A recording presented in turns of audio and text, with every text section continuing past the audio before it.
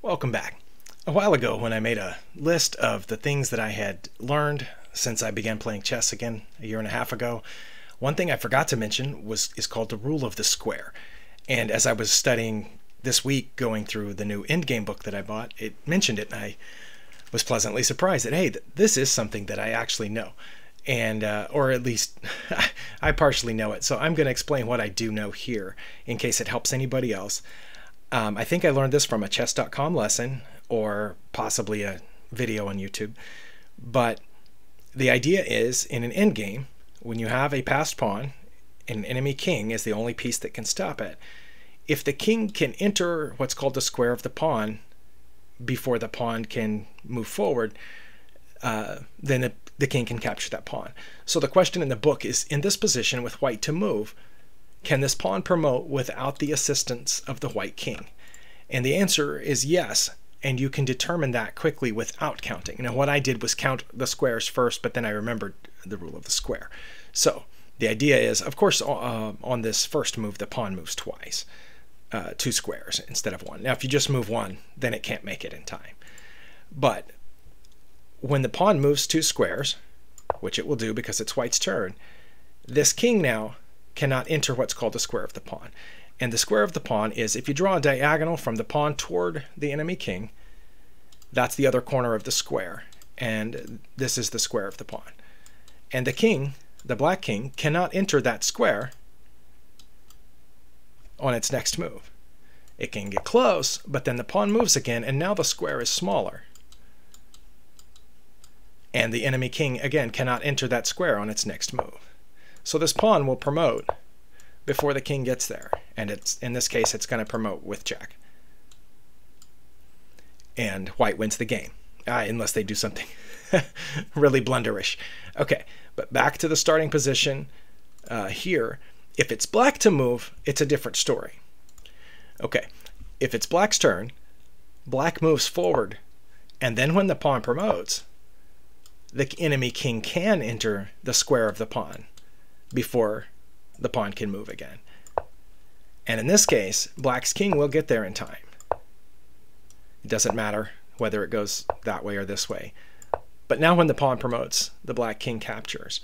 And in fact, if we back up to the first move, if it's black's move, it doesn't matter if white brings the king, it can still be a draw, because this black king can get here before the king can get there. Now, if white's king were closer, perhaps it would be a different story. Perhaps white's king can get in front of the pawn first and shoulder black's king away, and it's different. But in this case, with the white king so far away, the white king can't help the white pawn. And the black king is going to get in front of this pawn before the white king can get there to help. Or as you saw, if we just move the pawn, black's king will get there in time to stop it. So that's the rule of the square. And just to be clear, that applies no matter where the passed pawn is or where the kings are. So in this situation, if we've, I don't know, just traded off our last piece here, there, it's white to move, black's king is already in the square of the pawn, because no matter where you draw the diagonal from here, black's king's already inside that square and is going to be in front of this pawn. And white's going to have to be very careful, probably end up in a draw.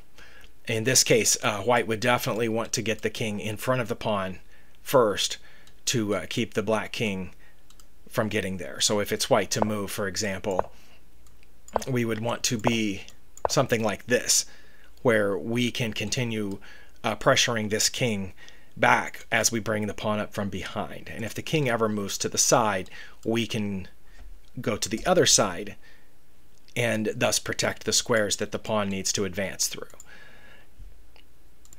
But usually where the rule of the square comes into play, where players think of it, is in a more advanced position.